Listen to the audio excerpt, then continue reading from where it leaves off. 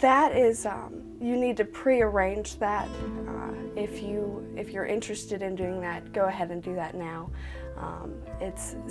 Talk with the Anatomical Guide Association. You have to fill out an application. They'll go and do background checks, make sure everything is in order. And then when the death does occur, they'll take care of what they need to take care of. Once they're finished with the body, we'll go ahead and get it, and the cremation process will take place. Now, that's not limiting you to having a memorial service or having your family celebrate your life. So you can always have a service and not be limited to just a direct cremation with that.